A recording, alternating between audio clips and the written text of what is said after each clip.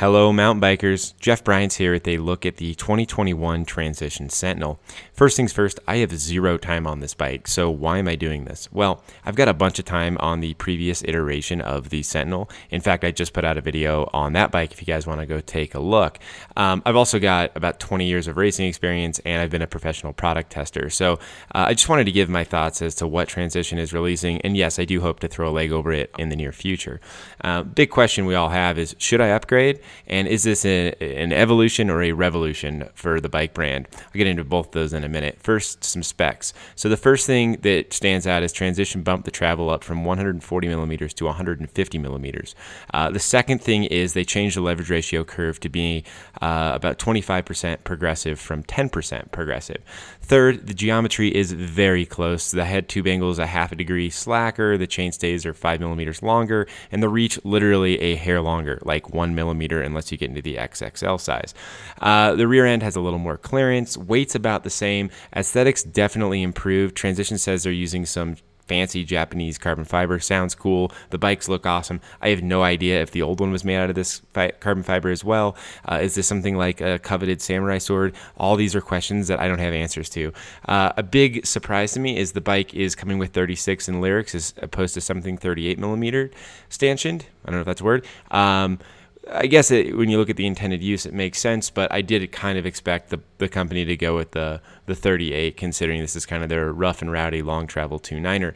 Another thing, the bike's no longer offered in alloys, so those looking for a lower priced option, they're out of luck. So what are the big takeaways here? First things first, the travel being bumped up to 150. It's impossible to ignore that. That said, it can still be run at 140 millimeter. You just have to change your shock spacer settings. In fact, you could even run your old shock from your old Sentinel on your new bike. Again, you just have to monkey with your spacers if you're so inclined. The second big thing is going to be the leverage ratio curve. This is probably the biggest thing, going from 2.8 to 2.1, I believe, and it no longer has that funky, weird U shape. It's just a straight line from 2.8 to 2.15 or whatever it is. This is going to be something you're really going to note on the trail. And finally, the lifetime warranty. Should you upgrade? The answer to that is a big maybe. Personally, if I had a Sentinel, I'd just keep it. I'd take the hard-earned cash that I'd be spending on the new bike, and I'd put a better shock on it. As I've noted before, I really like the Super Deluxe with Megneg. Maybe I'd buy a second set of wheels and put some DH tires or maybe some light tires and just kind of work with the bike's already good versatility with product and component changes. The two bikes, the new one and the old one, are going to ride so similarly, I don't even think my times on a closed circuit test track would change at all. I think they'd be very much the same if you ran the same suspension, same products, that sort of thing. Conversely, if you are in the market for a new bike, if your old bike's clapped, if you want to run a coil or you want to run a Float X2, the upgrade may prove worth it. It's nice to have that extra 10 millimeters, and combined with a more progressive leverage ratio curve, you're going to feel as though the bike has even more travel. The bike does look to retain all its versatility it had in its freshman iteration. Overall, if I had one bike to own the rest of my life, I'd put this on a short list. Like, if I was given that opportunity, like, you have to pick one bike right now and this is the last bike you get to own, I don't know that I could find a better one than this. Lifetime warranty, it's a big plus.